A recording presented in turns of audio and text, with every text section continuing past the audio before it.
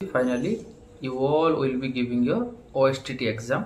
Start our 9टा बेले paper 1 अच्छी पुणी पेपर 2 अच्छी सेकेंड हाफ रो अच्छी पेपर 2 तो मैक्सिमम पिलांकर जो अच्छी से सब होची पेपर 1 तेणु लास्ट जिनस मु कहिबी about of not of purchasing any material, nothing else, because I think maximum students, they have already done all those things that they were supposed to do.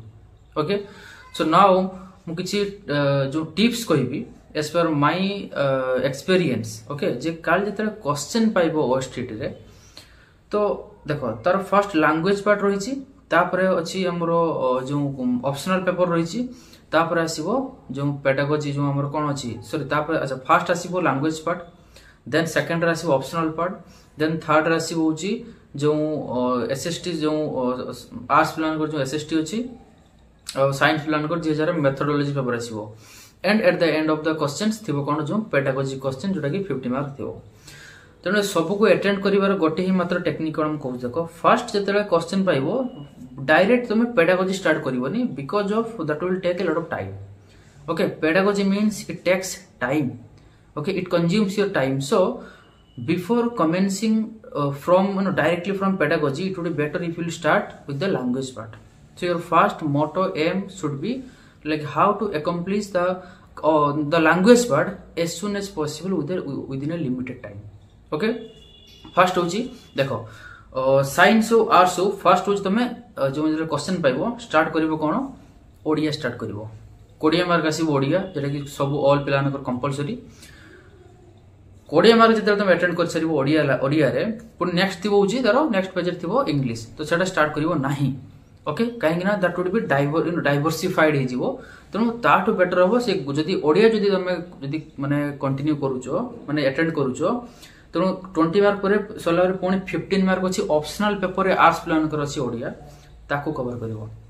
The reason cone, let me tell you the reason of why if you have started doing the Odia language, means the attending the Odia language part of the question, that means you will have to go in a chronological way.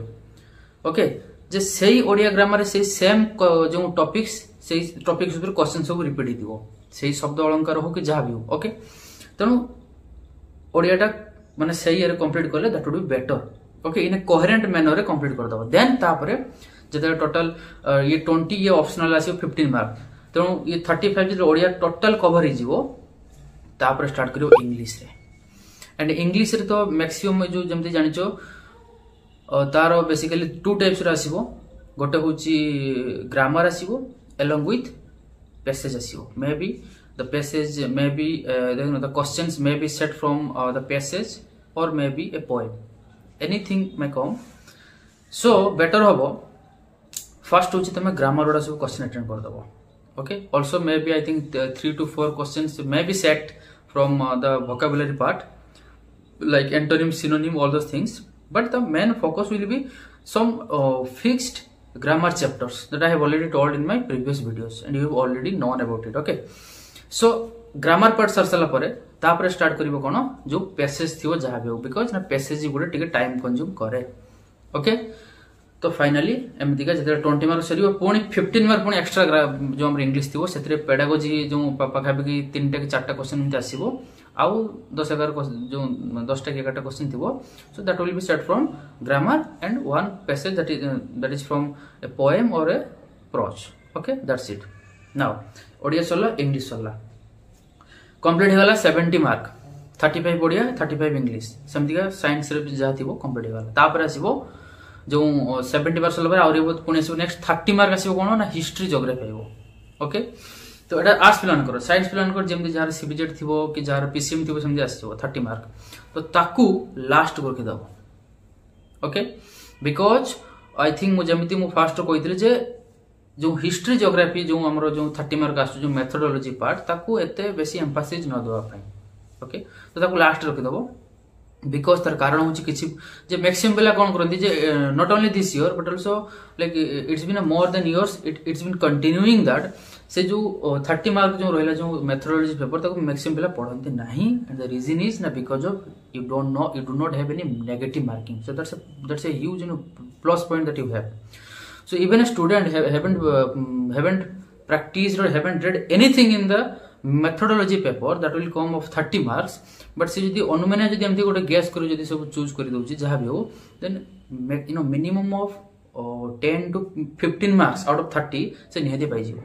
और jar पिला जे टिके पढि थिबो knowledge थिबो तो आराम से score करिवो 20 ऊपर out of 30. Got it. Now coming to the next is, तो ये 30 एटा जो लास्ट को रखिवो.